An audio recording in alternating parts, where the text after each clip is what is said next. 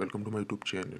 In this video, I'm going to show you how you can get new features on iOS 9.3.5 running iDevices such as iPad 2, iPad mini, iPhone 4S and other devices. So first of all, open Cydia and search for Berry C8, and after this just install this on your iPad or iPhone. So as you can see, I have installed this and just tap on restart Springboard. After this, just open settings to configure this. So scroll down and tap on Berry C8, and after this you can add shortcuts to quickly access them from lock screen.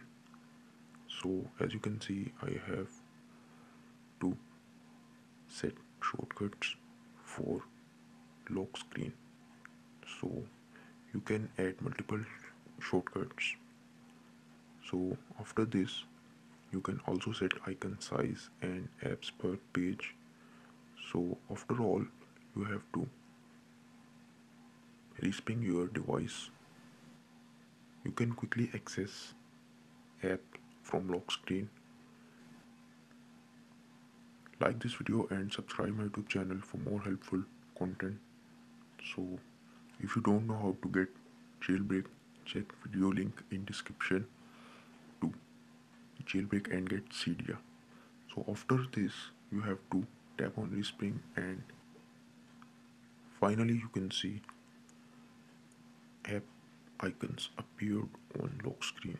You can quickly access them from lock screen. Just you have to hold any icon and scroll down to quickly open from lock screen.